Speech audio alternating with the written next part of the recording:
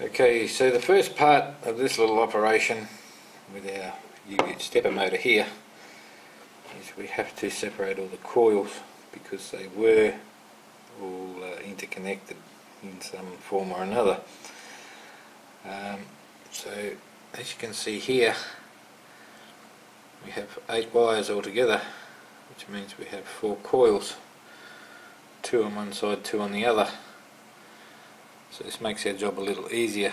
What we're going to do first is determine which wires are for which coils, and we can simply do this with our ohms meter or just using a continuity test on the digital multimeters.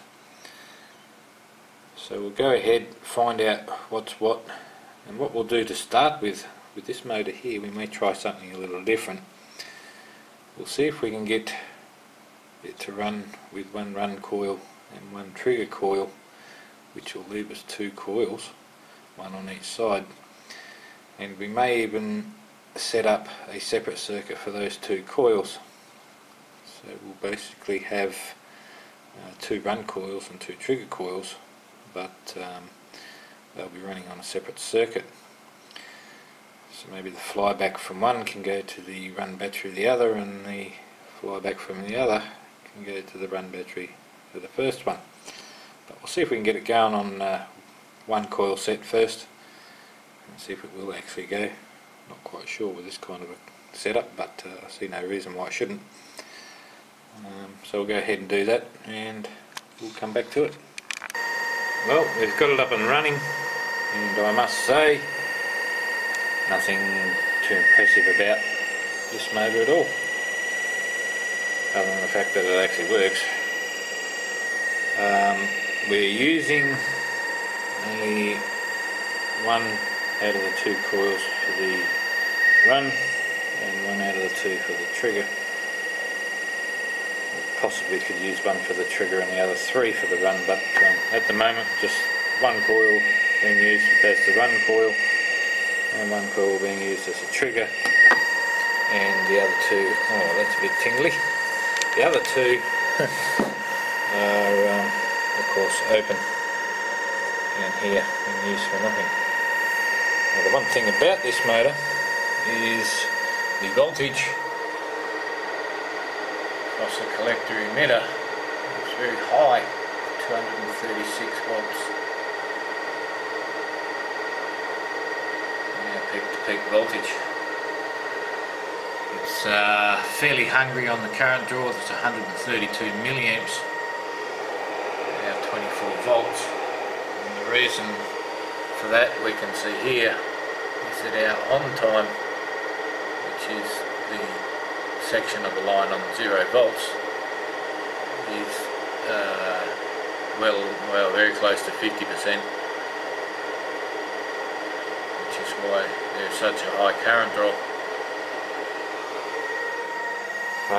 Can't tune it much, can't run it on any voltage lower than 20, and the reason for that is because there's 36 ohms across each one of those coils, so very high resistance, and the wire there is very small, and it was a real headache and fiddly to solder the strip cable onto those wires, but it does work, as we can see, and the voltage on the flyback is very high.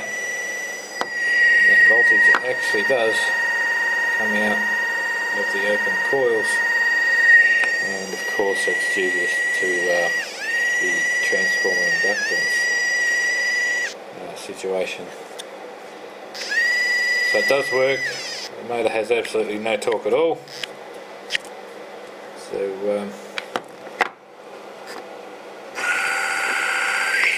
nothing really special to report about this motor, other than I have a good source of wire should I need something that small.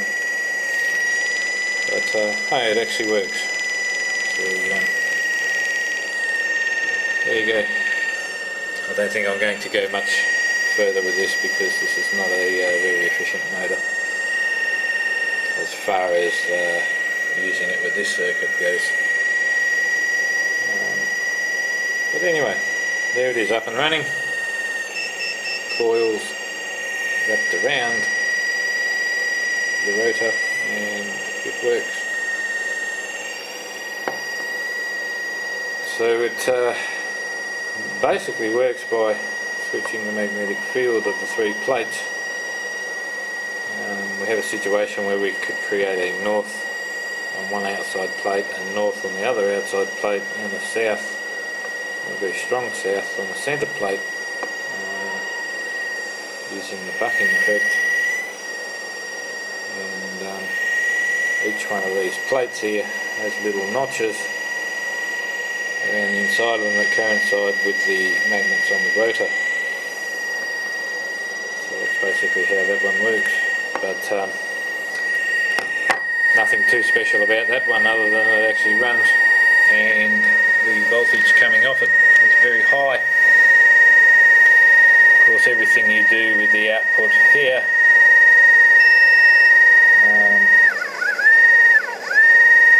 reflects on the motor itself due to the transformer effect. So anything we try and take out of there is going to be reflected on our motor torque and also the power input. So not much we can do with that either. I guess best part about this experiment was seeing it run. And the other thing about it, it does get fairly warm fairly quick, so it's not a good motor setup using this system. But anyway, it's fun trying it. So we'll move on to something else and see what we can find. Cheers guys.